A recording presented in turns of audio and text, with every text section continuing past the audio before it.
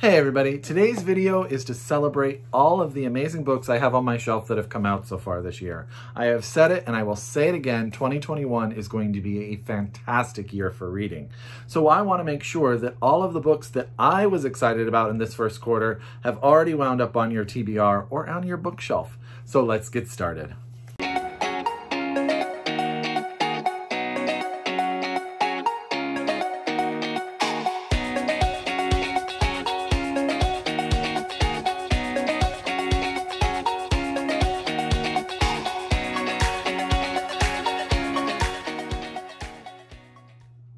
Hi everybody and welcome back to my channel. It's Russell with Ink and Paper Blog. How are you doing today? I hope you are well. I hope you are healthy. I hope you are happy. I hope you are safe. And as always, I hope you are reading a book or two or three or four. Today in Northern California feels like the first day of summer. It is a fantastically beautiful day outside. It is tank top weather. It is phenomenal. We took the dogs on a long walk this morning. They are just passed out. They are not going to move for many an hour. They are snoring to their heart's content. So that means that we're taking a kind of a relaxing Sunday afternoon to ourselves as well. Today, I thought I would start a different sort of way of wrapping up the books that have come out year to date. I used to do a video every month, but then they were different lengths, they were different types of structure because of the amount of books that I came in. So in 2021, every quarter I'm going to do a video where I talk about the books that have come out. Now I've probably read a good portion of them. Of course, I can't read everything that's come in, but I can tell you about how excited I am to read them because 2021 is going to be an amazing reading year. So, as always, get out your pen, get out your paper, get out your Goodreads, however you keep track of your TBR. If you are so able, order a book or two from your local independent bookstore. All these books are out. You can get your hands on them as we speak. And if you're a library user, get your library to get you a copy as soon as possible. Now, this is not a review video. I'm going to try to be sweet and short and succinct because I can talk about the ones I've read probably a lot because I love them, but I'm going to try to keep it sweet. If you're looking for a full-on review video for me, look in my wrap-ups for the ones that I have read, and you'll see my more detailed thoughts. So let's get started. Actually, the book that I am currently reading right now is The Unbroken by C.L. Clarke. This is out for Orbit. Big thank you to all of the publishers I'm going to mention because they've all sent me most of these. I think, yeah, most of these they sent me, or I bought my own copy after they sent me a ARC. So, The Unbroken by C.L. Clarke, epic fantasy series. We have a major country that is coming around and sort of conquering the world. Our main character is a young female soldier who at a very young age was stolen from her land and is now back after 20 years because the kingdom has been come to this territory to quell the rebellion. Our main character hasn't been home in 20 years and it's sort of been beating out of her that she would ever want to return home. She's part of this military force and she should belong to it full-heartedly. Our other main character is a princess who wants to be queen, who has arrived with the desire to prove herself and quell the rebellion as well. There's queer representation, there is political intrigue, there's a fantastic world building, but it's not too complicated because if you know me, I don't like too complicated world building, but I am totally obsessed with this book so far. So that's The Unbroken by C.L. Clarke. I believe this is the first in a series, so I think if I love this one, I have a lot to do. And again, out now, you can get your hands on it. Epic fantasy, let's go. The next book is The Hare by Melanie Flynn. This book I read from my book club, and it is a fantastic book club choice. This is the story of Rose, I believe. She starts the book as Rosie. She is, at the beginning of the book, she is a young woman. She gets sort of entranced by this man with like this life that she thinks is so exotic. Turns out he's on the wrong side of the law. Very young, she winds up getting pregnant. They have to run away because of something that happens. I'm not going to ruin anything because this is like a little bit of a mystery thriller. She winds up having her baby and living in like this rural part of Vermont. Things continue to go bad for her. The husband winds up getting arrested, disappears, comes back. All sorts of stuff happen, but the book really focuses on Rose and the work and decisions and things she is willing to do to raise her child, and then also just be herself moving forward. This book will take you on a ride, I'm telling you right now. So this is The Hare by Melanie Flynn. This is out from $2 Press. And yeah, I actually really like this. And if you are looking for a book club book that will just keep you guys talking for hours, that's one. The short story collection Kink, edited by Kwon and Garth Greenwell. This is a collection of short stories from a very varied group of authors. Every story is different in its intent and its sort of celebration and or discussion of different sexual proclivities that make people who they are. And I think it is a daring collection because it really looks at sexual kinks in a different way. And I say sexual kinks, I think there's societal, it's like so complicated. But every story is amazing. There's a story from Roxane Gay, Brandon Taylor, Carmen Maria Machado, R.L. Kwon, Garth Greenwell, all phenomenal, phenomenal talents. And also there are stories by people that I had never been introduced to, and I was totally blown away and started buying. Oh, there's also a story by Alexander Chee that is very, very good in this. But yeah, other authors too that I hadn't heard of that I was super excited to now go get their other work. So this is Kink, stories edited by R.L. Kwon and Garth Greenwell. Definitely worth your time. A book that I absolutely loved, The Rain Heron by Robbie Arnott. I tried to make it The Robbie Heron. That didn't make any sense. This is out from FSG, and this is so good. Sort of like a dystopian, mythical, I'm going to say fantasy, but it's not exactly fantasy. But we have the story of the rain heron, which is sort of this mythic tale of this bird that came to this land, and when it came, it prospered. And then one day someone tried to capture him, the rain heron, it disappeared and prosperity disappeared. Now we're in this future world where things are sort of going awry. The book does a fantastic job of just giving you enough, where the military has come to this mountainside to find the rain heron, and this woman, who knows about it is sort of taken hostage to deliver it. And this is really the story of these two different women. One, the leader of the soldiers, and the other, this woman who lives on the mountain and, you know, celebrates the nature, and how this all comes together. And then it just becomes a straight on dystopian sort of thriller narrative, and it is so good. The characters are great. You shift perspectives. You get a lot of backstory and then future story, and it's so good. So that's The Rain Heron by Robbie Arnott. I need to reach out and get some more of his stuff. I think Flames was his last book. I don't know if it ever came out in the US, but I need his stuff. It's very, very good.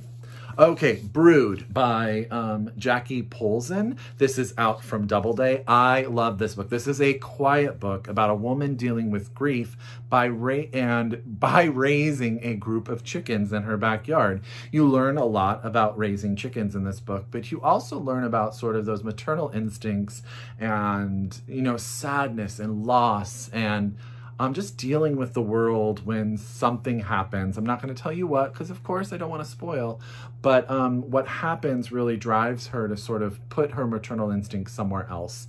And it's these chickens. And as things happen to them, her life is changing. It's a very meditative book. So that's Brood by Jackie Polzin. This is so good. This cover is beautiful, from Doubleday. I absolutely love this book. Okay.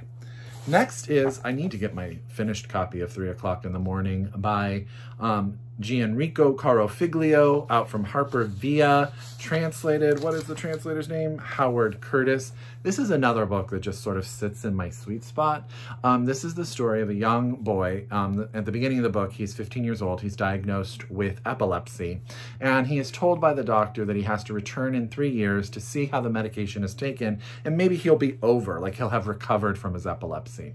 So he and his father, who he's rather been estranged from since the divorce from his mother, wind up going to Marseille to see this doctor, and the doctor says you have to stay up for 48 hours, and in doing so we'll see whether or not you have another fit, a seizure or whatever, to determine whether or not epilepsy is going to be something you have to deal with for the rest of your life.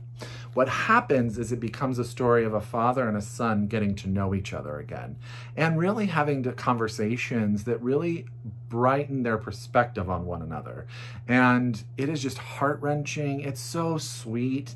It is sad at the end. I'm going to tell you, it did cause some tears, but I loved this book, and it was nowhere on my radar, and it is perfect. It is so good. It's a Russell book. So if you ever say you're a Russell reader, this is the book for you. So 3 O'Clock in the Morning by Gianrico Carofiglio, out from HarperVia, and translated by Howard Curtis. So good. Okay.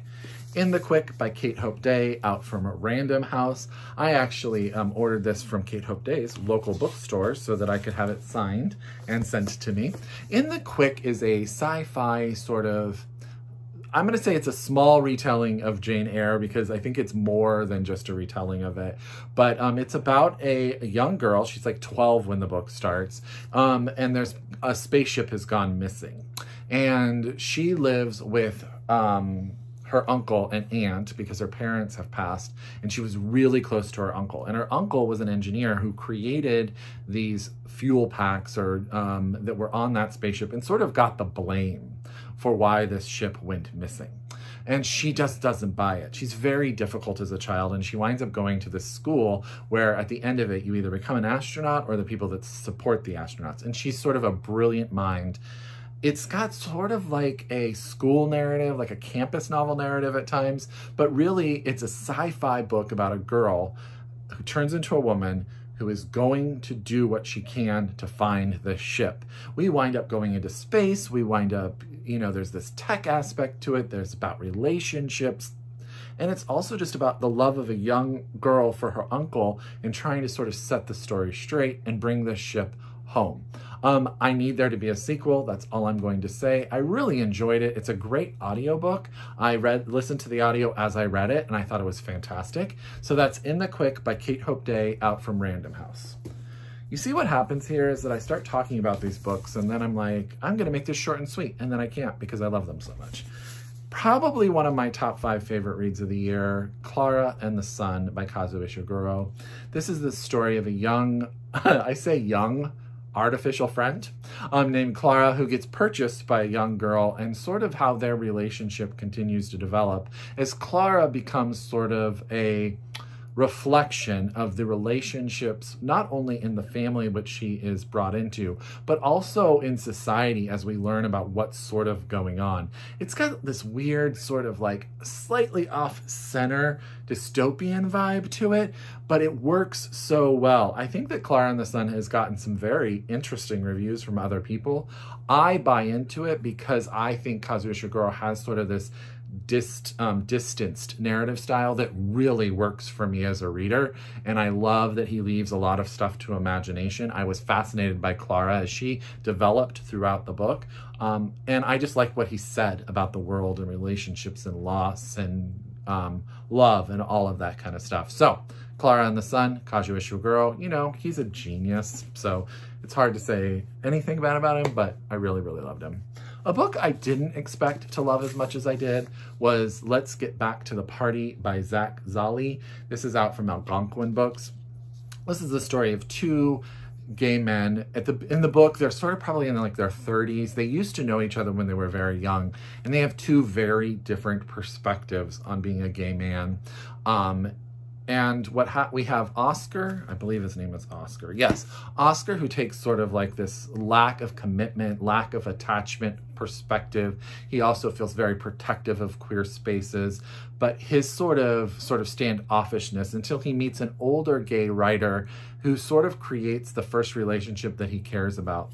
Our other protagonist is Sebastian, who has just gotten out of a relationship. He is a teacher, and he meets a young student who is sort of unapologetically queer, and he sort of envies that and wishes he sort of had that freedom.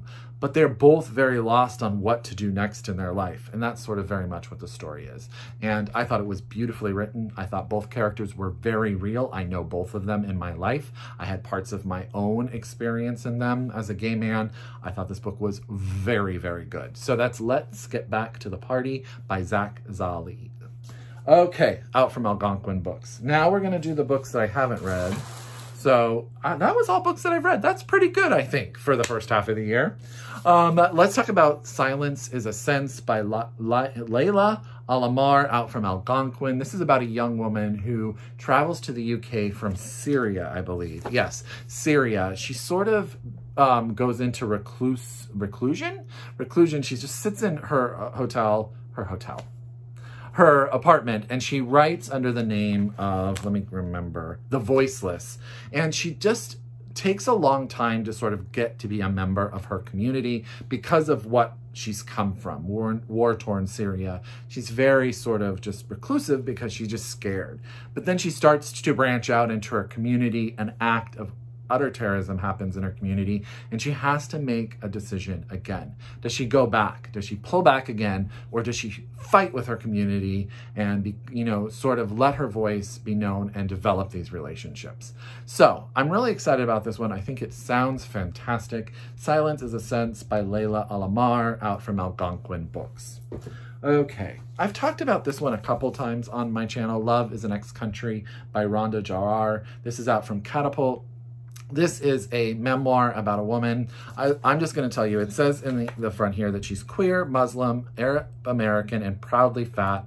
And she gets infatuated with this idea of this story of this Egyptian belly dancer that crossed the United States during the 40s or the 50s, I can't remember, 40s. And she decides to make that road trip as she's going home. And as she does so, she starts to tell her story as well. This is one of my most anticipated reads of the year, so why I haven't read it now is just because the world is busy. But I think it sounds fantastic. And that's Love is the Next Country by Rhonda Jarrar, out from Catapult. Okay. I am going to be reading this really soon because I am reading Naima Coaster's first book from my other book club. So that's super exciting. And this is What's Mine and Yours by Naima Coaster, out from Grand Central Station. And I love this cover so much. This is a story of integration of a school system in a community in North Carolina. We sort of focus on two young students, that come over to a predominantly white school, and their parents, and sort of the fight and issues that arise from this school integration. The school decides to put on a play in an attempt to sort of quell the turmoil, and these two young protagonists come together, and they sort of never are able, therefore after, to get out of each other's lives. So I'm really excited about this one too, because I want to read Halsey Street first, because we're reading it for my book club. It has been sort of put on the back burner, but that is only because I think in a couple of months I'll have read all of her work. So What's Mine and Yours, Naomi Coster, out from Grand Central Publishing. Super, super thrilled. Another book that I've talked about quite a bit is Superhost by Kate Russo. This is the story of a young, he's not young, I don't know why I said that. He is a middle-aged artist whose life is sort of falling apart. His art was very popular. It's going out of style for, how things do. His wife has just left him. He's trying to figure out how he's going to maintain a living. So he moves into the building behind his house, which is his art studio, and rents out his house to people. And it is about those relationships, those people that come in, developing relationships, and how to move on, after your world sort of tumbles apart. So that's Superhost by Kate Russo, out from Putnam. And so there's so many books, you guys, and they're all so good. And I still have a stack to tell you about. I'm just telling you, this video is going to be fairly long. Sorrow and Bliss by Meg Mason. This is the one that I probably know the least about on this list. But Martha is our main character. She has had a lot of ups in her life, but right now she's going through a bunch of downs. And it says, because her husband has just moved out, she lives in a community where she doesn't really want to be. She used to work for Vogue, and she doesn't work for Vogue anymore because there's something wrong with her, the back says, and has been for a long time. When she was 17, a little bomb went off in her brain, and she has never been the same. After countless doctors, endless therapy, and every kind of drug later, she still doesn't know what's wrong, why she spends days unable to get out of bed or alienates both strangers and her loved ones with casually cruel remarks. So she winds up going home, has to interact again with her parents and her sister, but her sister's sort of given up on her because of all of this as well. I've heard that this book deals with mental health in a very interesting way, and that people really can see themselves a lot in this book. So yeah, it sounds fascinating. So that's Sorrow and Bliss by Meg Mason, out from Harper. Okay, so Milk Feed by Melissa Broder is one of those books that I have started actually a couple of times, but haven't just been in the right headspace for. Milk Fed is the story of a young woman who is obsessed with her weight, and that is done mainly because of her mother. And what happens is her therapist sort of entices her not to worry about her weight for a short period of time, you know, sort of put that part of her away. And she winds up meeting a young woman who takes her on an adventure, changes her perspective on the world. Now, what I love about a Melissa Broder novel is that her characters are always messy, but they're always so grounded in a sense of reality to me. To me, you have to be in the right mind space to love a Melissa Broder novel, and I think I will love this one when I'm ready for it. So that's Milk Fed by Melissa Broder, out from Scribner. Okay. If you are looking for a sci-fi, queer, romance, empire novel, Winter's Orbit by Everina Maxwell may be the book for you. This just has such a cute premise, but it's like two princes. One is the least favorite grandchild of the person in power. The other is now a widow, and they're going to have to be married to save the empire. Do you need more than that? I don't think you need more than that. It just sounds like it's going to be fun. So that's Winter's Orbit by Everina Maxwell. This is out from Tor. You can get your hands on it right now. All of these, I keep saying that, but there you go. The Center of Everything by Jamie Harrison, out from Counterpoint Press. This is a story of a woman in Montana who has had some sort of accident, a head injury, which has made it difficult for her to sort of have perspective. She sort of gets mixed up about what's the past, what's the current, and sort of all of it comes together. It's July 4th weekend, her whole family has come to visit, and one of her friends goes missing. And in the search for her friend, as all of this is going on, with her memories, things sort of start to come to clarity, maybe the right word. So that's The Center of Everything by Jamie Harrison, out now from Counterpoint. This book was sent to me by Amazon Publishing, and sometimes publishers will send me a book and I'll be like, they know me. And this is like a book that's just like, they know me. At the End of the Matinee by Kichiro Hirano, and I probably am saying that wrong, translated by Juliet Winters Carpenter. So this is the story of two people. One is a world-famous guitarist, and the other one is a news reporter. And they meet at the end of one of the performances by the guitarist. And they create a relationship and continue to have a conversation that goes on and off over years. And they don't really realize the relationship that they've created through having this conversation. I think this is going to be like one of those quiet books about people that Russell absolutely loves. So this just arrived not that long ago. So that's At the End of the Matinee by Kichiro Hirano, translated by Juliet Winters Carpenter. Okay, just two more, y'all. Brother, Sister, Mother, Explorer by Jamie Figueroa, out from Catapult. This is the story of siblings, a brother and a sister, whose mother has just died. And the brother is struggling. He sort of wants to end his life. He doesn't know where he's going to go next. So the sister convinces him that they're going to sort of do the performances in public. And if they earn enough money, they will flee where they live. And I think the city is called Ciudad de Tres Hermanas. They're going to flee there, and then he will not think about sort of ending his life ever again. However, if they don't make enough money to flee, she will allow him to do what he wants to do and be supportive. And that's sort of the deal that's made. So that's Brother, Sister, Mother, Explorer by Jamie Figueroa, out from Catapult. Okay, last but not least, Raft of Stars by Andrew J. Graff. This is a story of two young boys.